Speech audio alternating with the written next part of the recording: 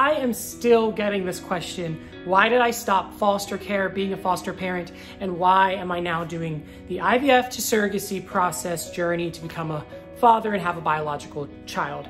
I'm gonna break it down in this video. It won't be super long, but I wanna address it again for everybody watching and catch everybody up.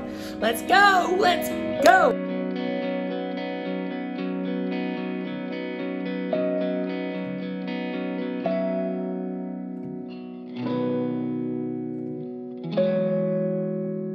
So, once again, if you have not followed me for very long or you've jumped onto my channel recently, you probably are seeing two different playlists. One is my adoption journey and one is a newer one, my IVF surrogacy journey. I'm gonna break down everything to you guys on why I decided to stop being a foster parent and why I am now doing the IVF and surrogacy process. So, about a year ago now, so it's August. So August of 2020, I started the process of fostering to adopt a child. I wanted to be a father and still want to be a father and was like, let's do the foster care process. Originally, I was gonna do private adoption, but a lot of people told me about foster care and that it was a really good thing and I should do that. So as I dove into that, got more information, researched, I realized that foster care was a really empowering thing to do and you're helping kids and it'd be wonderful.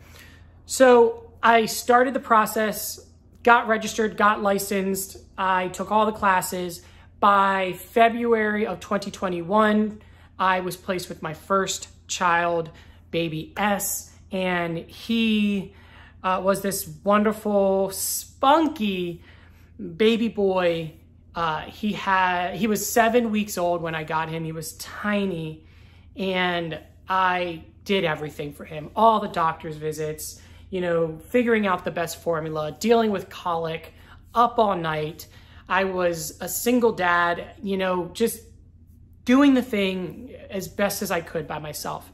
While I had baby S, I was placed with another child. His name was baby L, and I had him for only a week. He was only 1 month old. So I had these two infants, baby S, I think was 3 months at that time, and then baby L, who was only a month, by myself.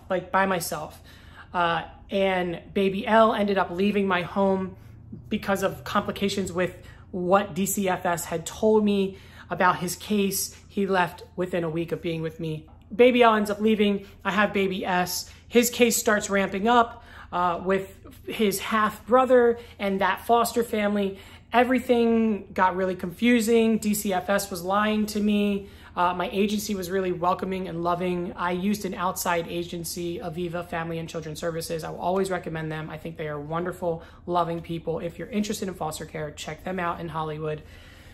And long story short, in May, baby S was then taken and moved to a different foster home that had the half brother. There was so many complications, so many lies from DCFS, straight up just bold-faced lies to me that I found out from the other foster family. If you want to know more about that, I have a video in the playlist. I'll put it up on the screen somewhere or one of the cards. So you can check that out. Down the road, baby L, you know, he leaves. It was heartbreaking. I vlogged that entire week of what it was like leading up to giving him away. There was a lot of tears. That video is out there for you guys to see because I think it's important for people to see that people that go through foster care, the parents that are taking care of these children, they do see themselves as that child's parent because their life is in your hands and you love them as your own. It is a very vulnerable, very difficult thing. Till this day, months later, I still think about him. I still think about him and I still love him and will always. It is now August. He left in May. I have never heard from the social worker who said she would keep me updated on him. I've never heard from the foster family that now has him about how he's doing. He's about 6 months old, older than 6 months now, turning 7 months, and I just don't know anything about how he's doing. After he left, DCFS wanted to place 4 more children with me. They would call me in the morning say we're bringing a child by, all infants, or they'd say, can you go to the hospital and pick up this child?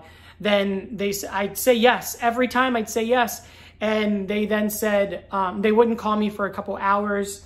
I was expecting calls back from them for information on when they'd be at my house or which hospital to go to, and they would just not call me back. It was me having to call them and ask them what's going on, only to be told that we decided to go with another family. DCFS is sneaky.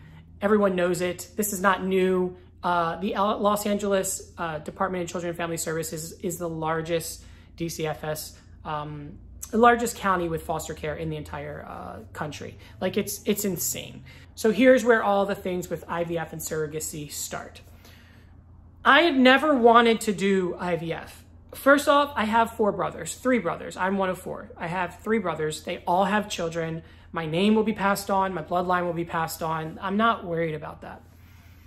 The reason I never cared to do IVF was because I was a little bit too concerned with my obsessiveness around, would I be able to trust a woman to carry my child?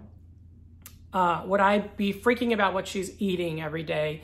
Is she working out? Is she staying healthy? Is she doing drugs? Is she doing things that you shouldn't be doing when you're pregnant? All those types of things. I would just be worried.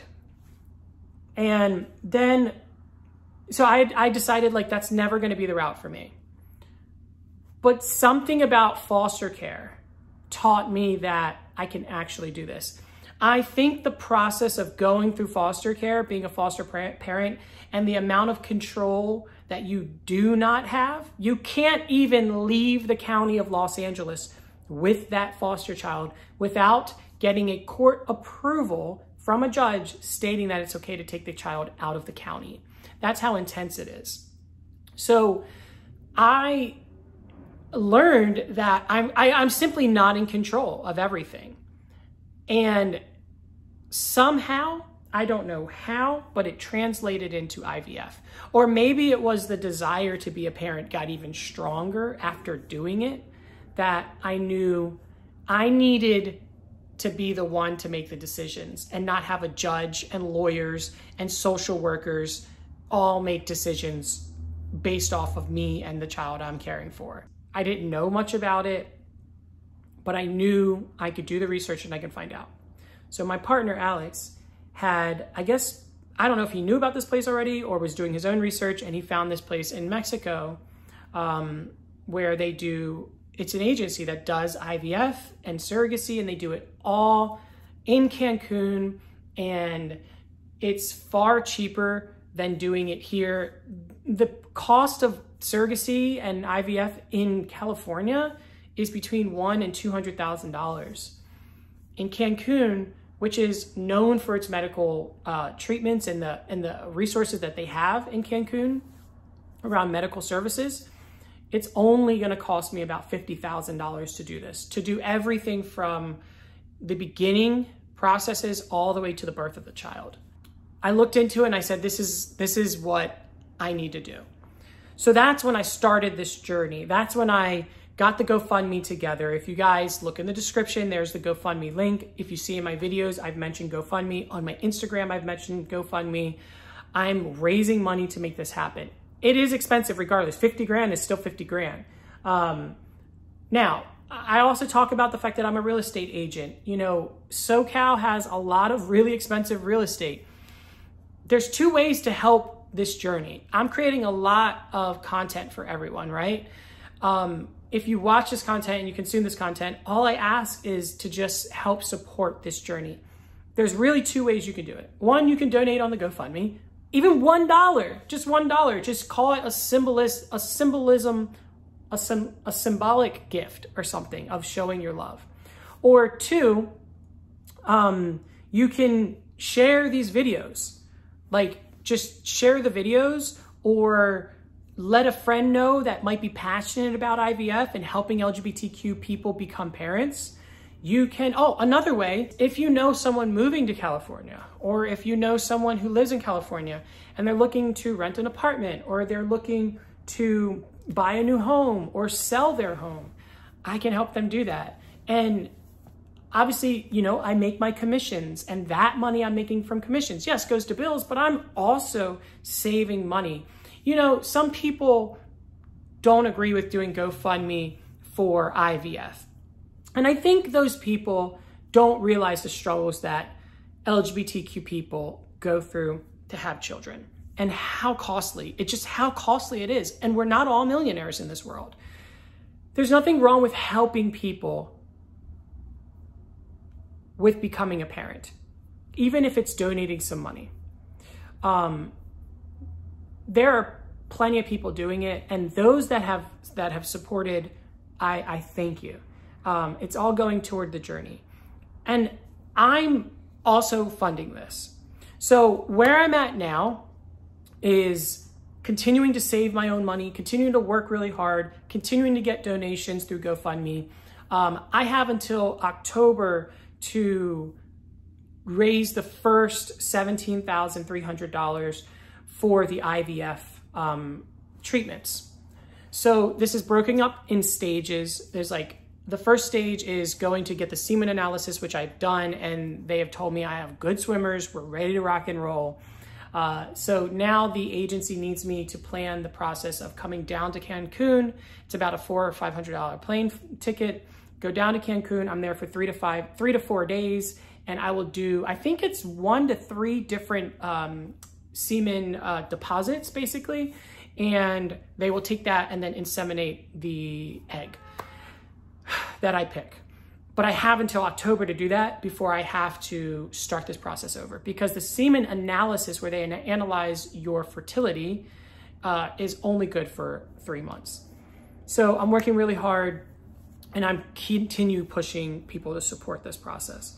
That's where I'm at right now. I think foster care is a wonderful, wonderful thing. I think foster care is needed, and I think everyone should try foster care. Try getting information about it. If that works for you, try the process of getting certified. If that works for you, try taking in 1 kid. If that works for you, take in another kid. But at any point in that process, when you decide that you can no longer do it anymore, stop. And people will have opinions. People will say you shouldn't have stopped. People will probably say you shouldn't foster. People will say you shouldn't do GoFundMe. But you have to take care of yourself, and you have to own the things that you do in life. That's what I'm always working on doing. Owning the things that I'm doing in life, and being unapologetic about it, and not being afraid to talk about it. So I thank you, everyone who's supported, everyone who's followed. It means the world to me. Just thank you so much. Thank you for donating. The link to donate for the GoFundMe is in the description below.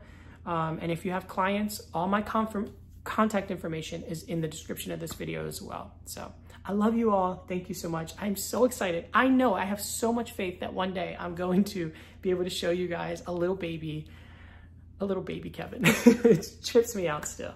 So thank you. I love you. Peace out.